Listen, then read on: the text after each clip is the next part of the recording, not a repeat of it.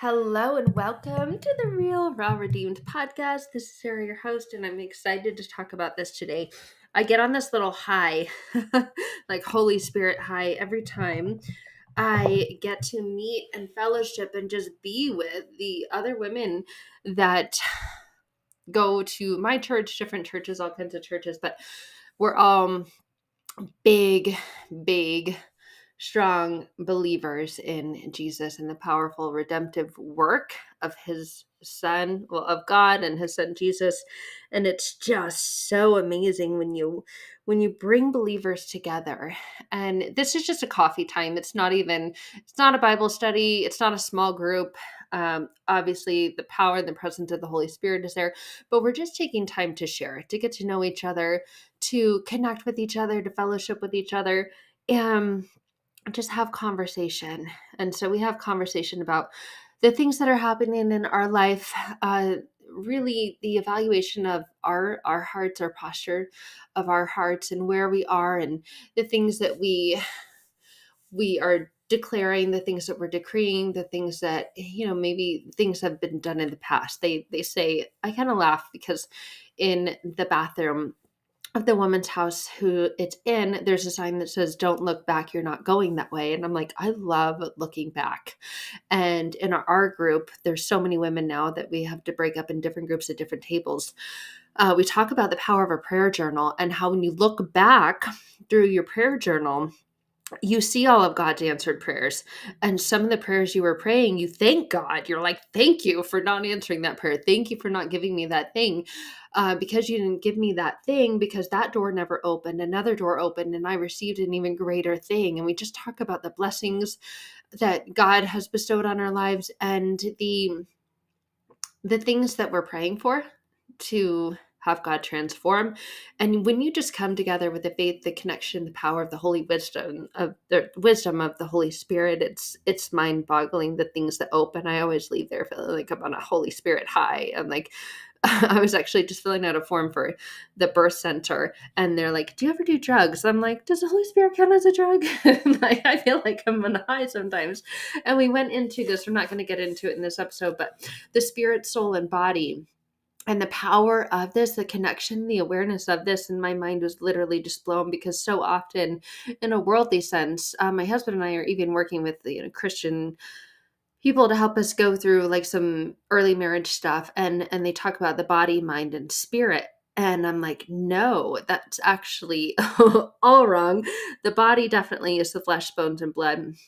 The mind is actually different from the spirit.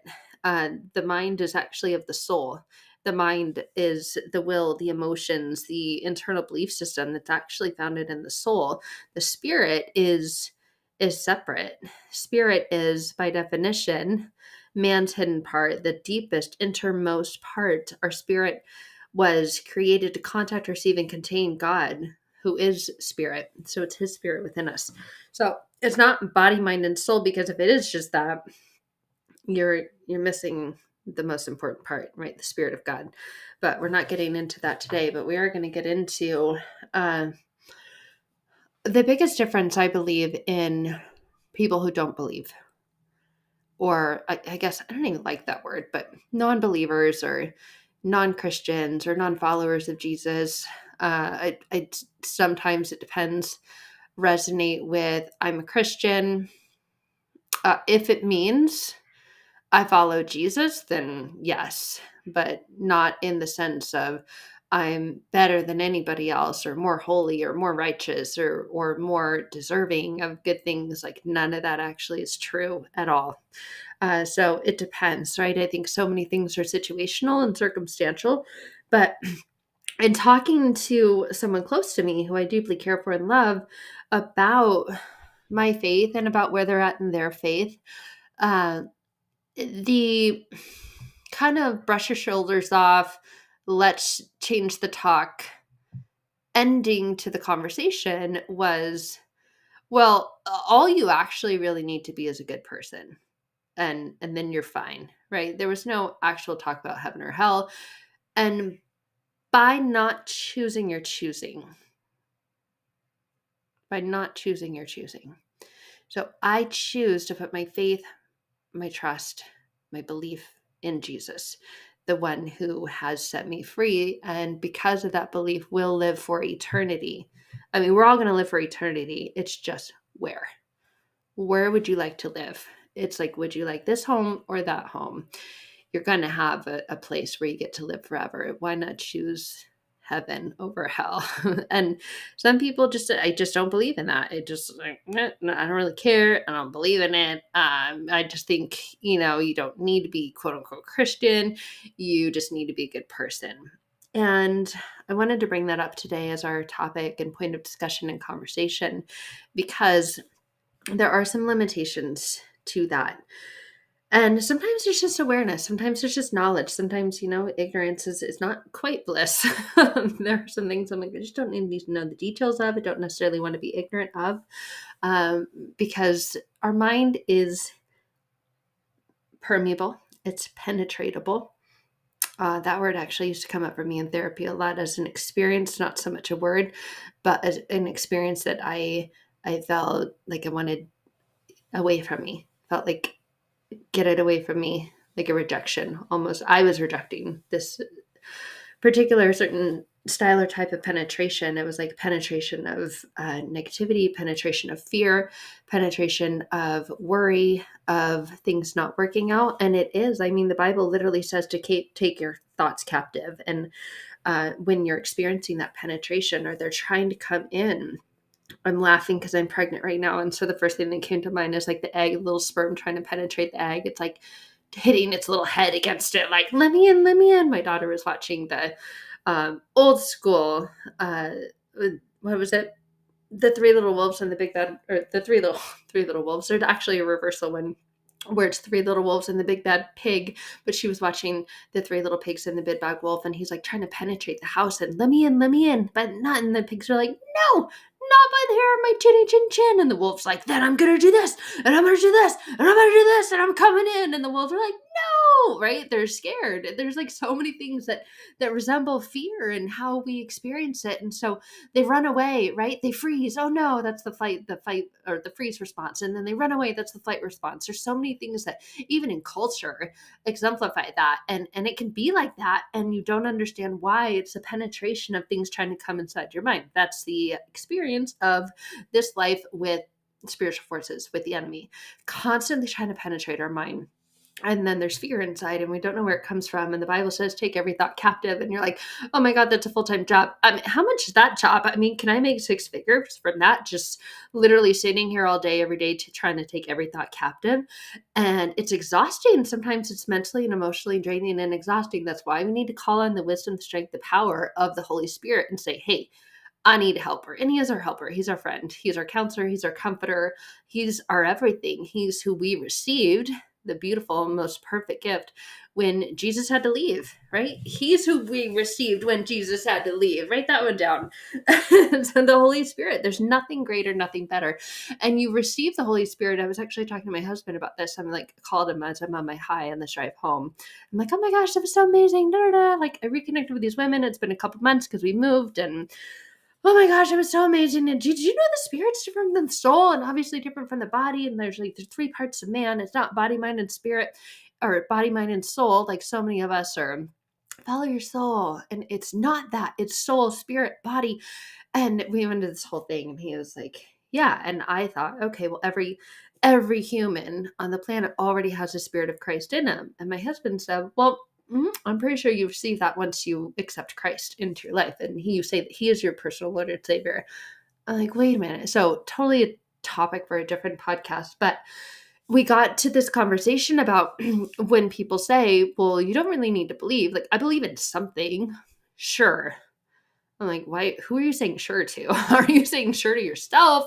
Are you saying sure to just appease this conversation because it's uncomfortable with you and you're just unsure and there's something stirring within you and you're like, I don't know what that is, so I want to avoid it. I want to flee. I want to run away from it. A little trauma response happening inside of you. And you're like, I don't like this. I'm just going to settle it and say I want to end this conversation by, you don't really need to believe in God. Or, I mean, I do. Sure. Yeah, there's something out there, whatever. But you really just need to be a good person. Like, that's all you need to do, all you need to be. So I want to dive into this and break this down, because some people are walking around with that definition. I just need to be a good person, not necessarily a Christian. Whew. Okay. I can't breathe because I'm pregnant and I'm talking fast. So I'm going to slow down and take a breath. So Christ, right? JC, big man upstairs, Jesus Christ, who is God, who also is the Holy Spirit, and his spirit dwells within us when we say, hey, come into my life, live and dwell in my heart, like make my heart your home, get comfy, put your PJs on, stay a while. That Christ's total forgiveness, I want you to really, really open up your ears. Holy Spirit, open up our ears to hear these words. Not just Christ, sometimes forgiveness, Christ, if he feels like forgiving you because you apologized first and it wasn't just, sorry, it's a sincere apology. No, thank God he doesn't wait for that. I mean, how long would he be waiting? How many of us would be walking around knowing we've been forgived and we're like, but I didn't do anything wrong. I don't need to say sorry. Or feeling like we're a child again and our parent or teacher is like, say sorry to little Timmy. And you're like, sorry, Timmy, but I actually meant to punch you. Like, not like that. But Christ's total forgiveness. So recognize it's not our total forgiveness. So sometimes we say sorry, but we're still holding on to unforgiveness, right? Sorry. Like, I actually don't forgive you. I just said that so they would get off my back. That's human. That's our kind of forgiveness. And we're not talking about ourselves here. Every time we do, we get lost. We get a little fumbly off, we start to stumble and fumble. And thank God he says that when we're in him, we don't need to worry about fumbling and stumbling. He's with us. He's going to make our path straight. But it's not our forgiveness. It's Christ's total. That's weird to say. Christ, apostrophe S, total forgiveness. So notice it's not about us. It's not about our level, our capacity, our ability to forgive, whether we think we should or not, whether it's half-hearted or not, or whether we're doing it because someone has made us to or forced us to or not. This is all about Christ. The Christian life is all about Christ. That's the cool thing. You take the little spotlight off yourself and you put this big, shining, beaming spotlight on Christ. Who is he? What has he done? It's all about him. All glory, all honor, all everything to him. And that's the switch. That's the pivot. That's the Christian life. It's for Christ. I live my life for Christ. It's not, I just need to be a good person. I just need to do good things, say nice things, and then I'm good. That's still a self-centered life. That's not a Christian life. Of course, we're human. We have natural self-centered tendencies and activities. But a truly Christian life is about Christ. It's Christ's, again, that's weird to say, total forgiveness. That means that we do not have to earn our salvation. Earn is works-based. It's wages-based. You go to your work or your job and you earn money. You earn a wage. It's an exchange. So understand energetically, this is an exchange, that it's a spiritual exchange. It's our exchange of, I am willing to follow you, Jesus, and try, of course, that's a failure word. I always say that, but put forth effort, give effort to following you, to living the way that you lived, Jesus, like to be the character of your heart, not be a God, but be like God, to be Christ-like, to be a follower of Christ. Like little children learn because they see other people doing certain things, right? They're going to do what you do, not what you say. You can be saying all the right things, but they're going to ultimately do what you do. So it's action-based. Love is an action. It's not just a word. It's not a noun. I love you. I'm looking at this little poster thing in the baby bedroom. There's also the office, and it says, love you madly. That's kind of crazy, because why would you love someone madly, right? Actually, my daughter pointed that out the other day. She's like, Mom, we need to throw this away. I'm like, why? Like, I'm madly in love with you as a phrase. And she's like, but mad, how can you be mad in love? Well, if love is an action, if it's a verb, well, you can mad. I love you, like, but I'm so mad at you. I'm going to throw the dishes at you when we get in a fight. Like, you better watch out, right? So it's kind of crazy. It's making me laugh. But that's something that you have to earn. Christ's total forgiveness means that we do not have to earn our salvation. Hold on. Hold, please. Okay, there was another word that I looked up as I was thinking about this, and we're going to get into it in just a second. But the word definition of salvation is the preservation or deliverance from harm, ruin, or loss. And I think it drives my husband crazy, but he's like, God, I feel like I'm being scrutinized by my words. I love words. They have power, they have frequency, they have energy, they have meaning, and we can explain and define and understand things through the power of words.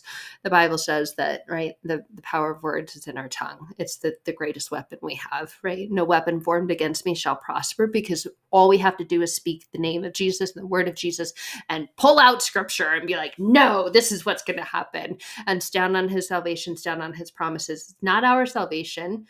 It's not our preservation or deliverance from harm, ruin, or loss. We can't just run away from things. We have to say Jesus' name. We have to declare his name, because it is Christ's total forgiveness, meaning total, like all of it. Well, you add this plus this plus this plus this plus this, you're going to get your total. I went to the grocery store yesterday and I'm like, the grand total is $33.96. And I'm like, okay, here's the card. Here's $33.96. You take it off the card. Right. There was the total at the end. You add this plus this plus this plus this plus this. There's total forgiveness for all of your sins. It's not just some sins. It's not the sins that you had or made when you were 5 or 10, or the really, really bad ones. And, the minor ones, the not so quote unquote bad ones, you can take care of yourself.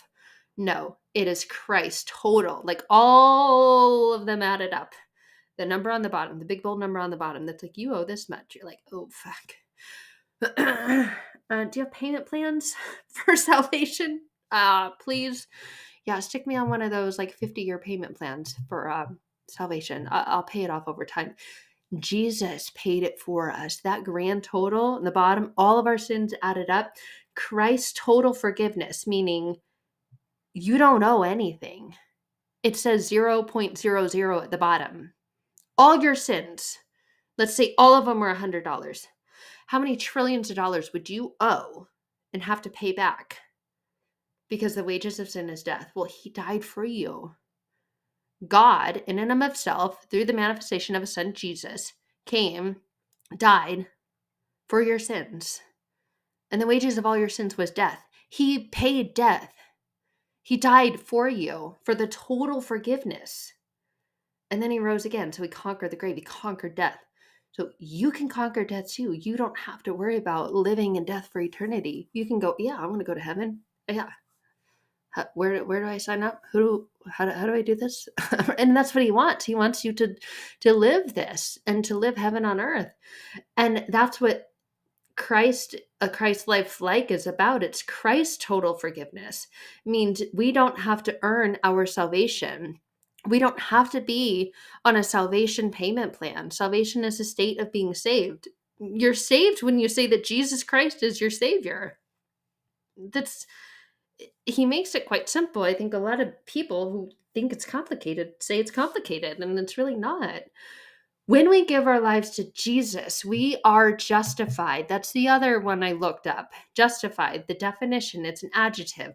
Justified is explained as having done for or marked by a good or legitimate reason. When we give our lives to Jesus Christ, we are justified.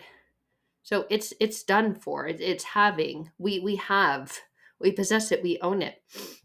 We own this. Salvation by faith alone. We don't own it. We don't have it. We're not marked by a good or legitimate reason because of anything that we've done, no matter how many good things we've done. So it's not just being a good person or doing good things. And if that's the belief, you're missing the mark. When we give our lives to Jesus, when we say, here it is, here is my life, take it. And we open our hands and we let go, we surrender. I surrender all. Not I surrender a couple things. I'm going to keep these other things out. I surrender all. When we give our lives to Jesus, we are justified by faith alone. It is by faith. It's by his grace, by his total forgiveness. That means that we don't have to earn our salvation. We couldn't, even if we spent our entire lives just doing good things and being a good person and saying nice things and giving money to the person that we see on the street corner and, donating our time. But we do all of that and we don't put our faith in Jesus. What are you doing besides wasting your time? And time is the currency of life. Literally, love. I was reading something the other day that said, how do you spell love? Time. What do you spend your time doing? What do you spend your time? Who do you spend your time with? Are you just spending your time doing good things, trying to be a good person, or saying every time I have the chance or the opportunity, I just be a good person, I just do nice things? No, those are works-based things. When we give your lives to Jesus, we are justified by faith alone. It is our faith in him, in Jesus, not just God, universe, manifestation, the freaking sun, the moon, crystals, rocks, whatever. I have faith in these breathing techniques. I breathe in and I let it go. I inhale and exhale and I'm good. Good to go. Did my breathing for today? No. Oh, that's a gift to breathe. Of course it is. It's his breath in our lungs, not our own. When we give our lives to Jesus, we are justified by faith alone. Good works are not required. Da, da, da. Good works are not required. They're not. You believe in Jesus, you don't have to go out and do a million good works. You don't have your checklist or like your New Year's resolution list. This year, I'm going to do 100 good things because I'm a good person. Just do one thing. Like, burn the list and do one thing. Put your faith in Jesus. Good works are not required. Practicing total forgiveness is not required. Ooh, that might ruffle some feathers. It's because you have been totally forgiven. If you're struggling and you're still angry and you're still experiencing these emotions because of things that have been done in the past or things that are currently being done to you, you don't need to worry about total forgiveness. You can practice forgiveness and forgiveness exercises. God knows I've done a million of those. Written the letters, I forgive myself for, I forgive this person for, but still feel like, a little kink there sometimes. God's still working through it. You don't need to worry. You don't need to keep doing these things and things and things and things. That's all works-based. Practicing total forgiveness is not required. You don't need to worry. Have I totally forgiven this person? Maybe I haven't. So I need to go do more things. It is Christ's total forgiveness. That means that we do not have to earn our salvation. And so the more things you're trying to do because you're claiming, decreeing, and declaring, well, I'm a good person, the less you're getting it. It's about Jesus. It's about what he has done. It is about the completed work of God's Son. What a gift. Here's the thing. Chances are, because of the way the Holy Spirit works, when you've been born again, we get another birth. We get our physical birth. Like, I'm about to give physical birth to a baby boy in a couple months. That's going to be fun. And then we have our chosen spiritual birth. When we're born again, we're saying to him, we're saying to God, we're saying to Jesus Christ, I follow you. I choose to follow you for all of my life. I choose to, yes, be a good person, but not believe that I can save myself or I'm just going to go wherever I go after I go because I was a good person. That's self-centered self-focus. You being a good person, doing quote unquote good things, and that's a perspective, right? Someone else can come along and go, I wouldn't say that's a good thing. I would say a good thing is this. and suddenly you're in an argument about a good thing because of what you did or didn't do, or someone else's perspective or perception of how good is defined. Well, I think good is giving $100 every month to a little orphan in Africa. And someone says, really? Well, what about the orphanages here? What about the homeless crisis here? What about this or what about that? And so, yeah, why don't you make a change in your own hometown? And you're like, but I'm doing a good thing for a little kid I've never met in Africa. I'm a good person. See how we get all our panties all wetted up and in arguments around things that really don't matter because we're putting it on ourselves and our works and what we're doing? It's about Christ. Christ's total forgiveness means you do not have to earn your salvation. Guess what? If you don't donate a penny to any orphanage or any other country for all of your life, but you believe in Jesus Christ, you can still go to heaven. Some people don't like that. You mean I can save all this money? Oh my goodness, it's not about you. When you are born again, you want to do good works. Naturally, you are led to, you are inclined to, you are open to doing those things. It's a byproduct. It's a result of, but it's not workspace. You can't earn a space in heaven. Well, I want that space. It's got my name on it. Hey, bestie, if you get there before me, will you save me a spot? It's not like that. Like, hey, save me a spot in heaven, okay? I want to sit next to you. It doesn't work like that. No one else can do it but you. You have to put your faith in Jesus. And it is faith. It's through faith alone. When we give our lives to Jesus, we're justified by faith alone. It's a personal decision to have faith in him. Okay? Is this sinking in? When you're born again, you want to do good works. You want to do good things. You want to pray. You want to forgive. You want to love your enemies.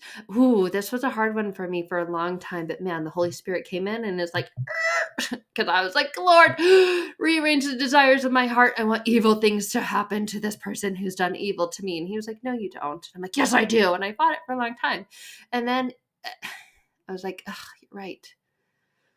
You're right. And he softened those areas of my heart. He was like, you really don't want bad, mean, hurtful things to happen to that person. And I was like, why do you have to be right all the time? I really don't. Because if I'm saying I want that for them, I'm saying I want that for me. Jesus came for total forgiveness of our sins. For me, for you, for us.